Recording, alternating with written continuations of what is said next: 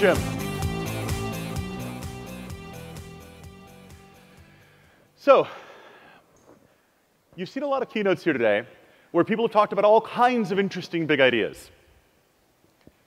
I only have 5 minutes. So we're not doing that. What we're going to do right now is we're going to do something much more experimental. We're going to have a conversation. So, a really quick calibration exercise for those of you in the audience. Who here can raise their hand? That's much better than average. Usually it's only about 60%. So, congratulations. So, the topic that I'm here to talk about is actually the divide that we see between DevOps and the networking people. So, really quick show of hands. Who here in the audience is a networking person? Who here has opinions about routing protocols, has run networks, has built networks, has been the guy whose head is on a plate if it doesn't work? OK, that's actually a much better than expected representation in this crowd.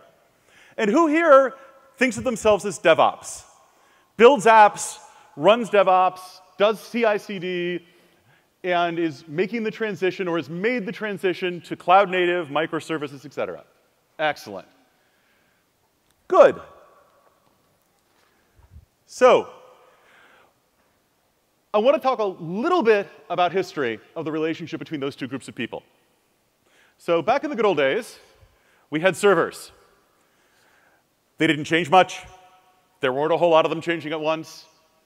You can sort of think of them as Dino, the pet dinosaur. And that worked relatively well. You knew you needed a server for your app.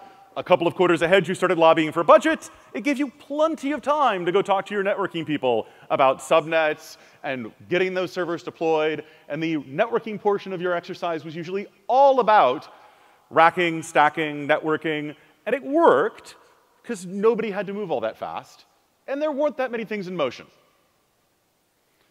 And of course, the world changes, and we move to VMs. We can sort of think of them as the apocryphal herd of cattle.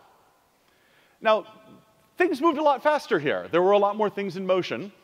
And let's be honest, networking had some difficulty keeping up with the rate of change.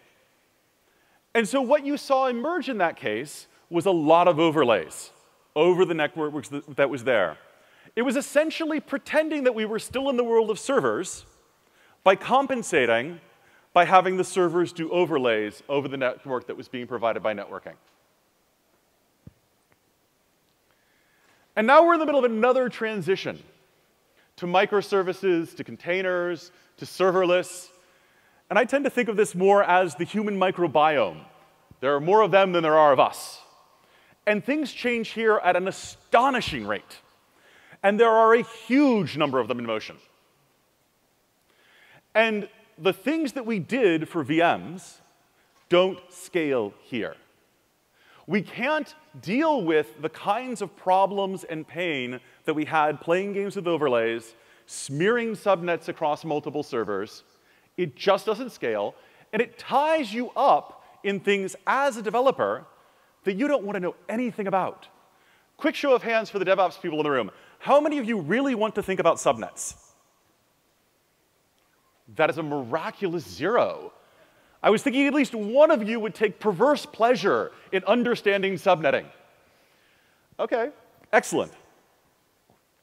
So I spent a lot of time thinking about where this divide originates.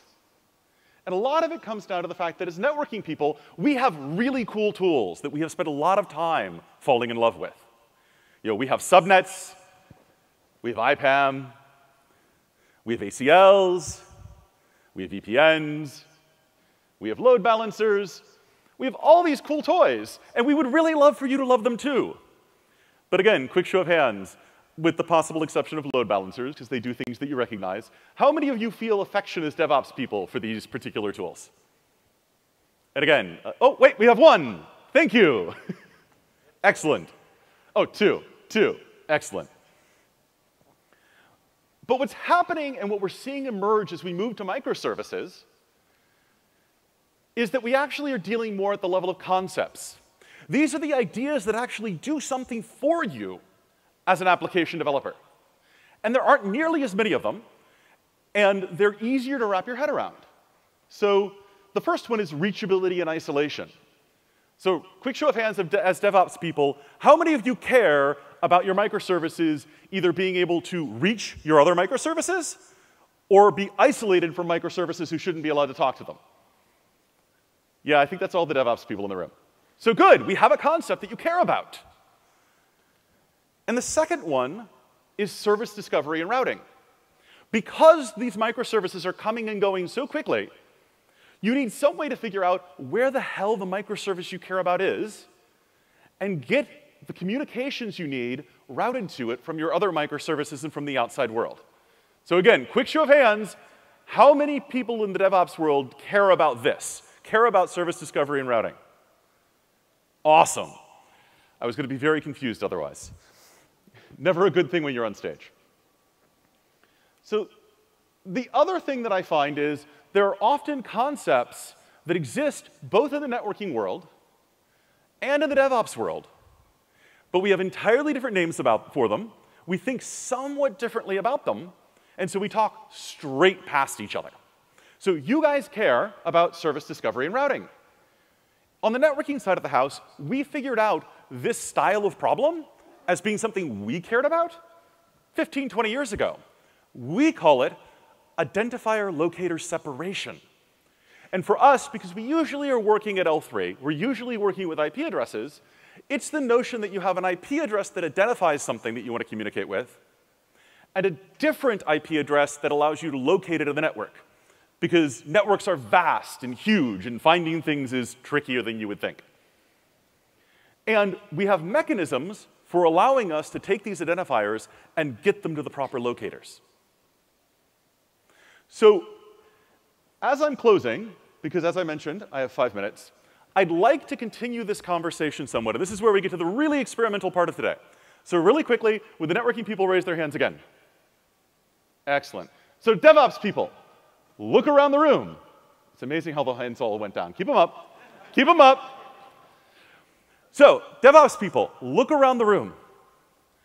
Find a network person for after this keynote and go talk to them. Because here's the really interesting thing. Everything you build is completely uninteresting without the network. And these are the people who work day and night to make sure it stays up, it is ubiquitous for you. And for the networking people, the only reason we do what we do is to support the applications that you as DevOps people are building in the network. And we need to be talking to each other more. The days of talking past each other, of overlaying over each other, of thinking we can continue to move forward with the same sorts of shiny baubles that we had on the networking side, or that we can just ignore networking and just figure we have a single IP address on a single server we can count on and we'll figure everything else out on the edge, they're coming to a close. Because it doesn't scale, and it doesn't work. And what we have to do is come back to a hand-in-glove relationship, much like what we had before, but at a much accelerated pace. Thank you very much.